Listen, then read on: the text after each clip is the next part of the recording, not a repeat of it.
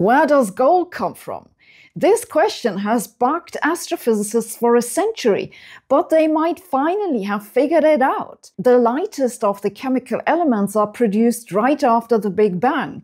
These then form stars which do nuclear fusion, and that creates heavier elements up to iron. After that, there's a process called slow neutron capture that produces increasingly heavier elements.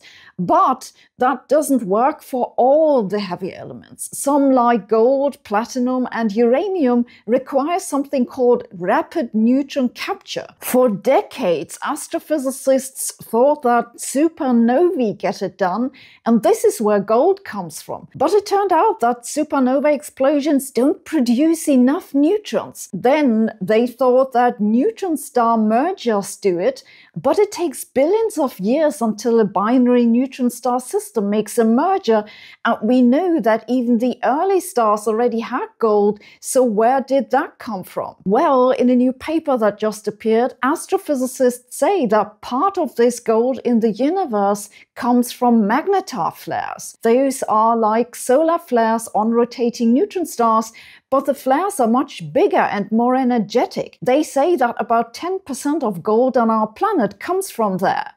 I find it amazing to think that all the atoms on our planet have such a long history.